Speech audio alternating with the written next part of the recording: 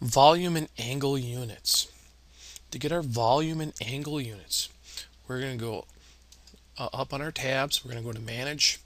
We're going to go to Project Units, and then we're going to go to the Volume button. We're going to click right on the Volume button, and in the volume, we're going to choose our units.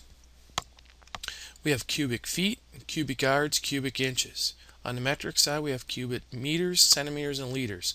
We also have liters and gallons.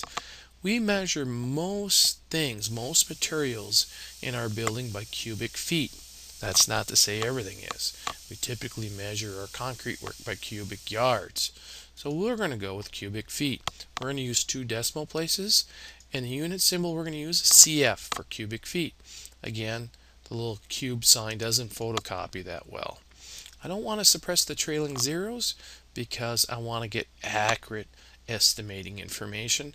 Don't really want to use digit grouping. I'm going to say OK. Let's go to our angle units. I'm going to click right on our angle units, and we're going to decide which angles, how we're going to set up our units for angles. Most people use decimal degrees, such as, 12 degrees 0.35 or 45.5, which 45.5 is halfway between 45 and 46 degrees. We're going to go with 2 decimal places. We're either going to go with 2 decimal places or 1 decimal place, but 2 is good. The unit symbol is a little degree symbol. We usually put that in. It's hard to photocopy, but it's better than having none. And we can suppress the trailing zeros, but we don't like to do that. We want to make sure that we see it. And again, we don't use digit grouping that much. We'll say OK. So we have set the volume by clicking on the button, and we set the angle by clicking on the Format button.